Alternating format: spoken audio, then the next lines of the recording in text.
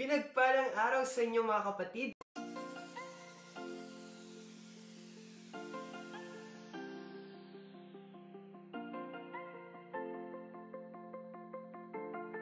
Pinagpalang araw sa inyo mga kapatid. Ako nga pala ang inyong seminaristang vlogger na si Brother Jomari, nagmula sa Diocese ng Imus sa seminaryo ng Mahal na Birhen del Pilar.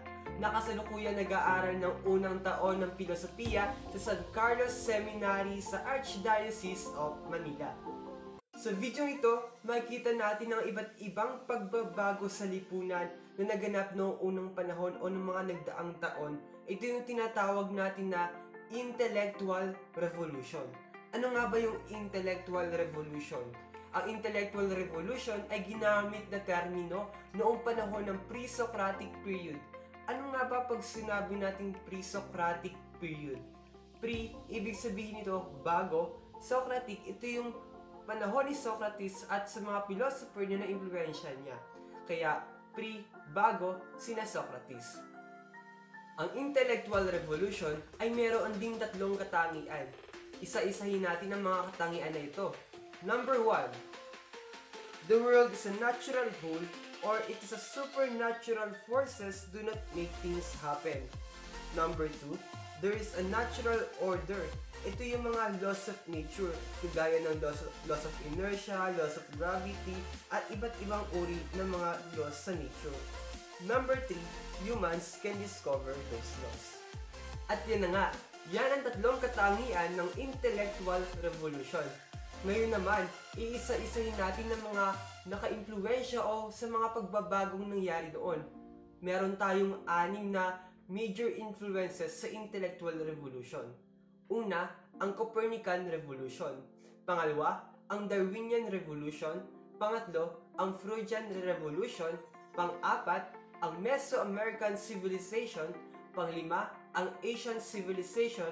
At pang-6, ang Information Revolution. At ngayon, dadako tayo sa isang webinar kung saan mas ipapaliwanag ang iba't ibang pagbabago na nangyari sa ating lipunan sa pamamagitan ng Copernican Revolution, Darwinian Revolution, Freudian Revolution, Mesoamerican Civilization, Asian Civilization at Information Revolution. Ngayon, uunahin na natin ang Copernican Revolution. Sino nga ba ang tao sa likod ng Copernican Revolution? Ito ay walang iba kundi ang mathematician na si Nicholas Copernicus. Si Nicholas Copernicus ay pinanganak noong 1473 at namatay noong 1543. Siya ay isang astronomer na nagsabi ng heliocentric model of the universe. Ano nga ba yung heliocentric model of the universe? Ito ay sinasabing ang araw ang nasa gitna ng universe. Ganito ang itsura niyan. The sun is the center of the universe. Ngunit, bago pa man sabihin ni Nicholas Copernicus na ang araw ay nasa gitna ng universe, naniniwala na ang mga tao noon at ang simbahan kay Aristotle na geocentric model of the universe o Earth ang nasa gitna ng universe. Dahil dito nagbigay ng buhay ang Diyos, dito binigyan ang buhay ang tao, ang hayop at ang kalikasan. Kaya ang simbahan noon ay naniniwala na Earth ang nasa gitna ng universe. Ngunit pagkatapos ng ilang panahon ay naniwala na sila na heliocentric ang mundo. Dahil dito sa The Revolutions of the Heavenly Spheres na ginawa ni Nicholas Copernicus. Sunod naman ay kay Darwinian Revolution. Si Darwinian Revolution ay ang tao sa likod dito ay si Charles Darwin. Si Charles Darwin ay kilala bilang Father of the Evolution dahil sa kanyang theory of evolution. Darwin's theory of evolution is widely held notion that all living organisms are related and have descended from a common ancestor. Dito nakapaloob din ang tinatawag nating natural selection. As random genetic mutations occur within an organism's genetic code, the beneficial mutations are preserved because they aid survival. Ito nga yung tinatawag nating natural selection. At dahil din dito sa natural selection, sinasabi din na ang panahon noon ay survival of the fittest.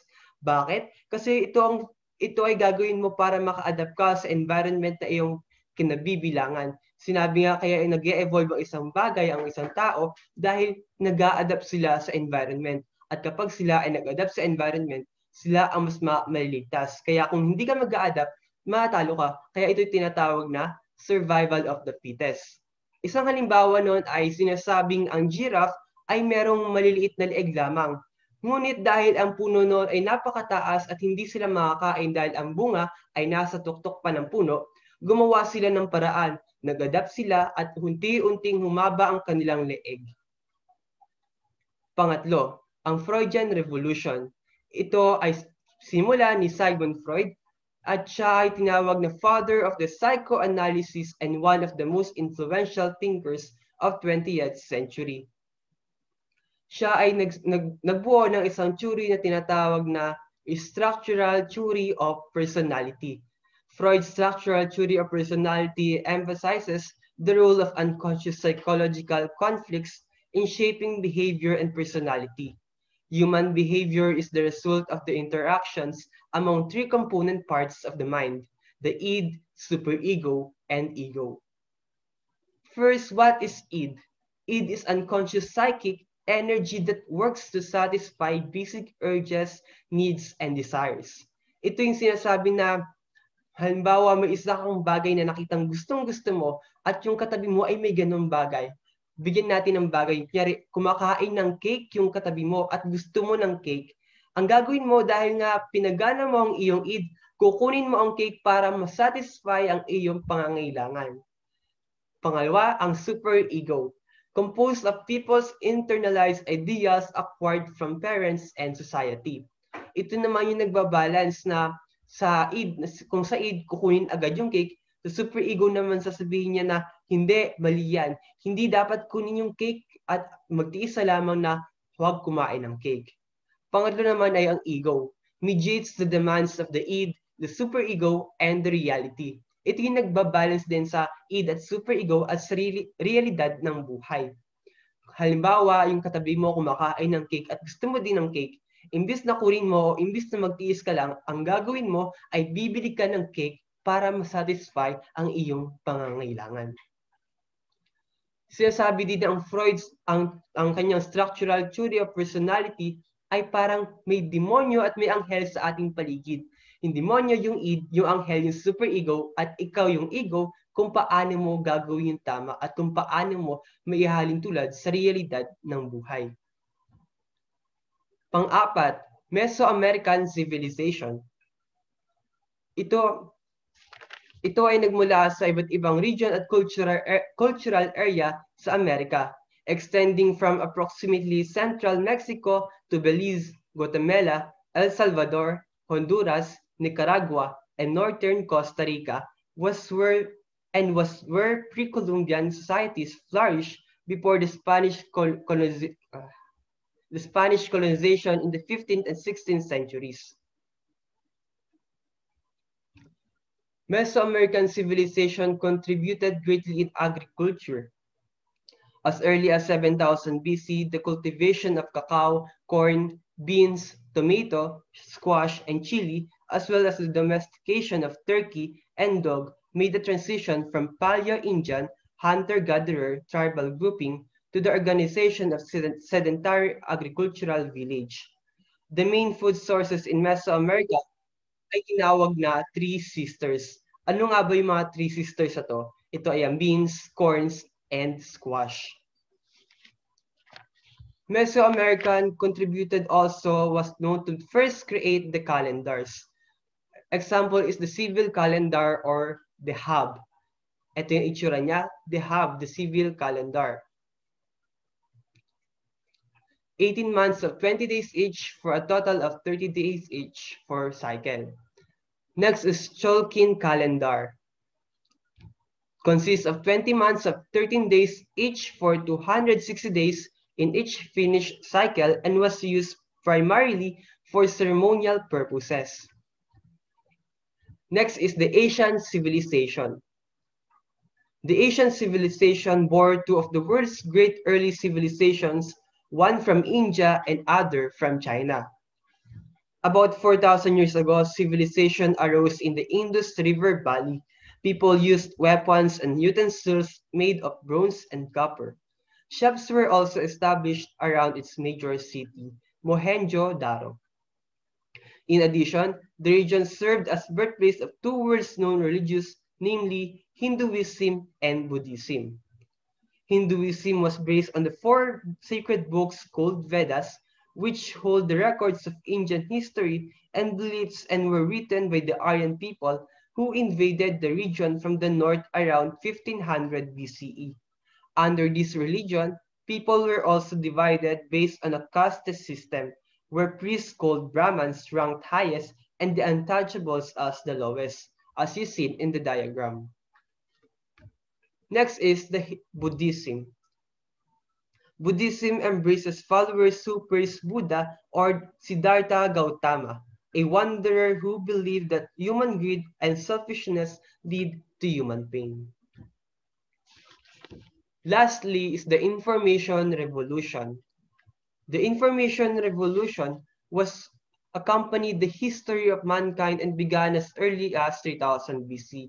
These were the invention in the Information Revolution.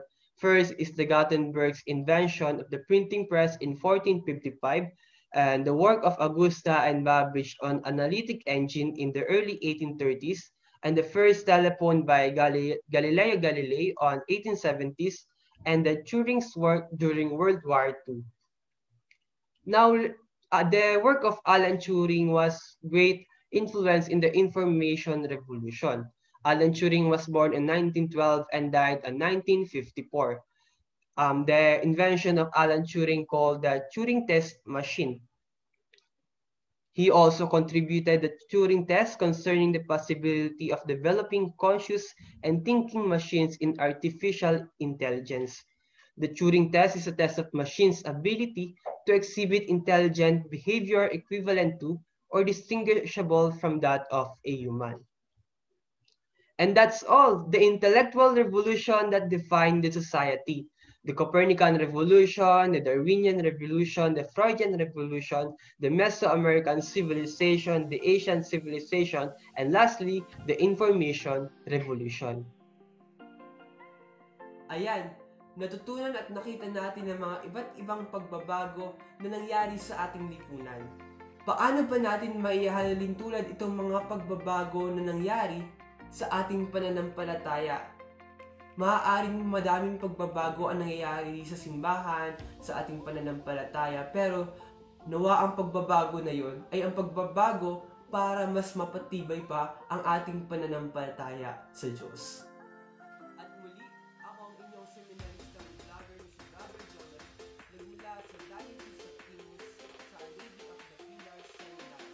At laging tandaan ang pagbabago ang tanging hindi nagbabago sa ating mundo.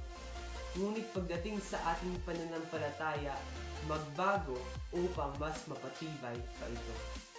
Maraming salamat po.